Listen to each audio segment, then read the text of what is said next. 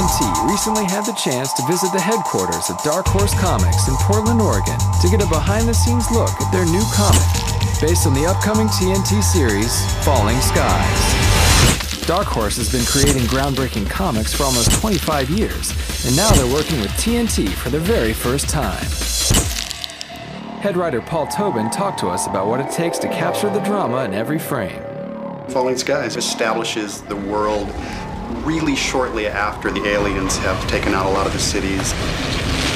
I think it speaks to common themes. It's the us against them, and it's the thrill of the unknown, because we really don't know why the aliens are invading.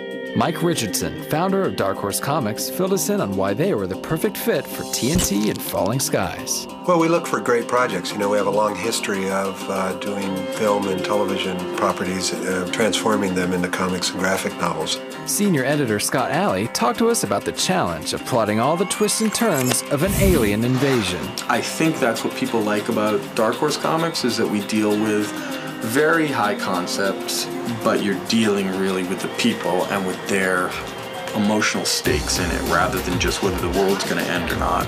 And that's what you need in Falling Skies to make Falling Skies work. We've been working on this comic concurrent with the creation of the TV show.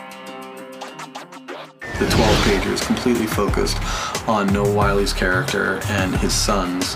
Tom Mason, the main guy, he's a history professor, so he has this long-scale outlook of how they can fight. And then there's Tom Mason's sons, Matt, Ben, and Hal, the oldest, who's really the guy I kind of get into the most, because he's really reactive. He just wants to go kick some alien butt. Other people like Ann Glass, who's a pediatrician, she's very into, no matter what happens, let's retain our humanity. The Skitters are alien.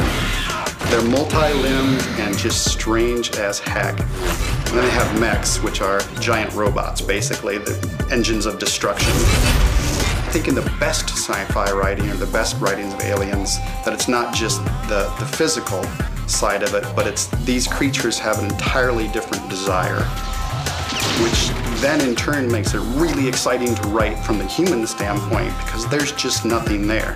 There's no point when you can say, let's try to reason with these things, because there's no connection whatsoever.